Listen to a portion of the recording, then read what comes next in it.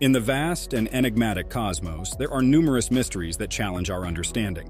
One of the most intriguing in recent years has been the concept of Planet 9, a theoretical celestial body believed to be lurking at the edge of the solar system. However, according to a report by the BBC, physicists Jakob Schultz and James Unwin have proposed a radical and fascinating theory. Planet 9 is not a planet at all, but a primordial black hole the size of a bowling ball.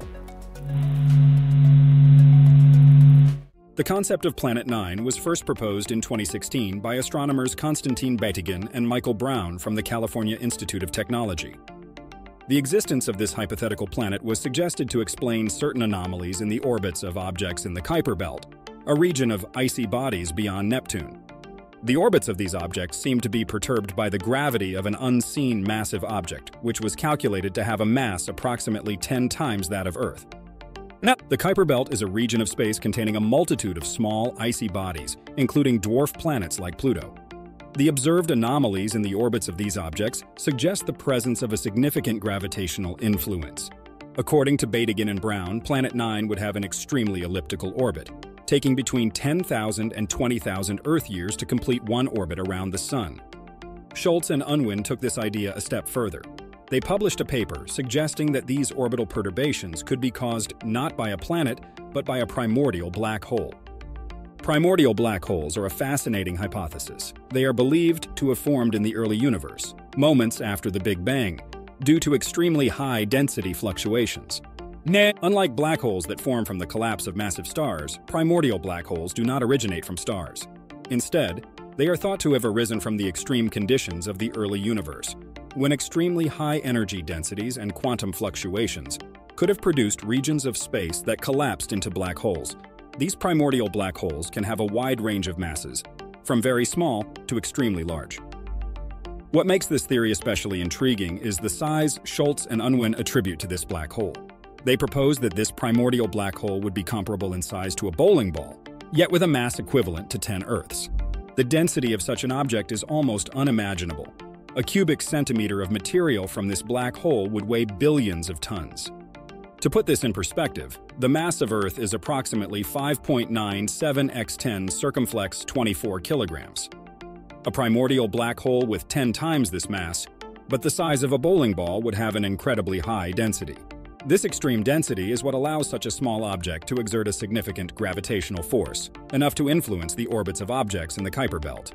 The primary reason for considering a primordial black hole instead of a planet is the gravitational evidence. The perturbations in the orbits of the objects in the Kuiper Belt cannot be easily explained by known planets alone. A small but massive object like a primordial black hole could cause the same gravitational effects without being visible in current optical telescopes. Batygin and Brown's studies indicated that the Kuiper Belt objects exhibited a peculiar alignment in their orbits, suggesting the influence of a distant massive body. This gravitational evidence is crucial, as it indicates the presence of something affecting these objects' orbits consistently and predictably. Schultz and Unwin argue that a primordial black hole could be responsible for these perturbations, as its immense gravity would be sufficient to explain the observed movements. Schultz and Unwin have used computer simulations to model how a primordial black hole could influence objects in the Kuiper Belt. These simulations show that a massive and compact object could create the same orbital perturbations observed, reinforcing the plausibility of their theory. However, these simulations are not conclusive proof.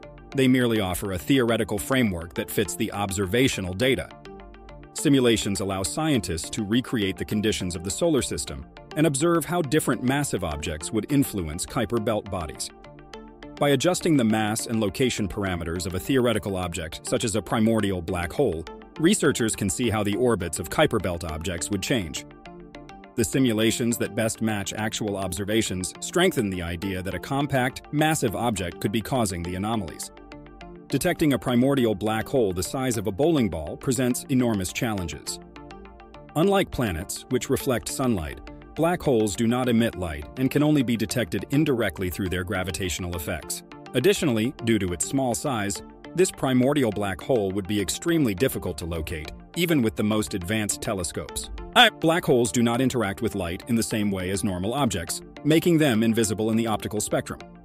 This means we cannot simply point a telescope at the sky and expect to see a black hole. Instead, we must look for indirect effects, such as gravitational impact on other objects. Detecting these effects requires precise observations and detailed analysis of orbital movements in the solar system. To test this theory, astronomers and physicists are exploring several strategies. One possibility is to look for gravitational microlensing effects, where the primordial black hole would pass in front of a distant star and its gravity would bend the star's light, creating a lensing effect. This phenomenon could provide direct evidence of the existence of a primordial black hole. Gravitational microlensing occurs when a massive object passes between an observer and a distant light source, like a star. The gravity of the massive object bends the star's light, amplifying it and creating a lensing effect. This effect can be detected by sensitive telescopes and is one of the few direct ways to detect massive objects that do not emit light, like black holes. Another possibility is to use gamma-ray telescopes to detect radiation emitted by matter falling into the black hole. While primordial black holes do not emit light themselves, the matter surrounding them can heat up and emit gamma rays as it is drawn into the black hole. Matter approaching a black hole accelerates and heats up due to the immense gravitational force, emitting radiation in the process. This radiation, particularly gamma rays, can be detected by specialized telescopes. Identifying sources of gamma rays in areas of the sky where Planet 9 is expected to be could provide additional clues about the nature of this object. The confirmation of a primordial black hole in our solar system would have enormous implications for our understanding of the universe. First, it would provide evidence for the existence of primordial black holes, which have so far only been theoretical. This would open a new window for studying the early universe and the extreme conditions that existed shortly after the Big Bang. Primordial black holes are a prediction of some cosmological models describing the early universe. Confirming their existence would help validate these models and provide information about density fluctuations in the primordial universe. Additionally, primordial black holes could be an important part of dark matter, a mysterious substance that makes up most of the universe's mass, but does not interact directly with light. Furthermore, the detection of a primordial black hole so close to us could revolutionize our understanding of the formation and evolution of the solar system. It would force us to reconsider current models and could lead to new theories about the distribution of dark matter in the galaxy. In conclusion, the idea that the mysterious Planet 9 could be a primordial black hole the size of a bowling ball is one of the most intriguing and radical theories in modern astronomy. Although we currently have no physical proof of this hypothesis, computer simulations and gravitational evidence suggest that it is a plausible possibility worth exploring.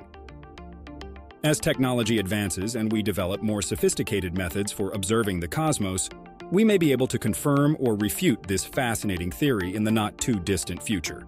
Until then, the mystery of Planet 9 remains one of the great unknowns of our solar system. For those interested in delving deeper into this topic, I recommend reviewing the following resources. The original paper by Schultz and Unwin on the primordial black hole theory. This paper provides a detailed analysis of their hypothesis and the simulations they conducted to support their theory. It is essential reading for understanding the scientific basis behind this proposal. Batigan and Brown's studies on Planet 9.